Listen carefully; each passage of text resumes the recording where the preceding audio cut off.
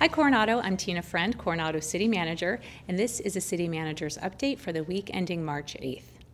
The city is launching a biannual community survey to assess resident satisfaction with our services and Coronado's quality of life. A selected sample of households reflecting the demographic composition of the entire community will be invited to participate. If you receive the invitation, we encourage you to take the survey. The data gathered will help shape future projects and long-term planning. The findings will also provide insight into important policy decisions. In April, we will post the survey online so that the entire community can participate. The final report will be shared with the City Council and the community in June. The public is invited to attend the next Wind Room Subcommittee meeting on Wednesday, March 20th at 4 p.m. in Council Chambers. The subcommittee will continue the discussions on possible renovations to Coronado's Wind Room. The community input is vital to these discussions, and we encourage your participation. This meeting and event space is used by many of our community organizations and residents throughout the year. Since its construction in 1973, the Wind Room has experienced only minor updates over the years and is in need of additional repairs. For more information, please check our Project Coronado website. Did you know Coronado has received the National Tree City USA designation every year since 1984?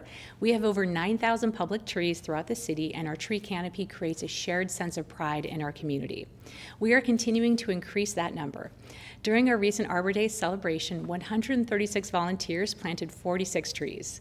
In addition, we launched another Arbor Day program offering residents up to 3 free trees to plant in their yards. Thank you to our volunteers working alongside us in building a greener and healthier community. For more information on our Tree City USA program, please check our city website.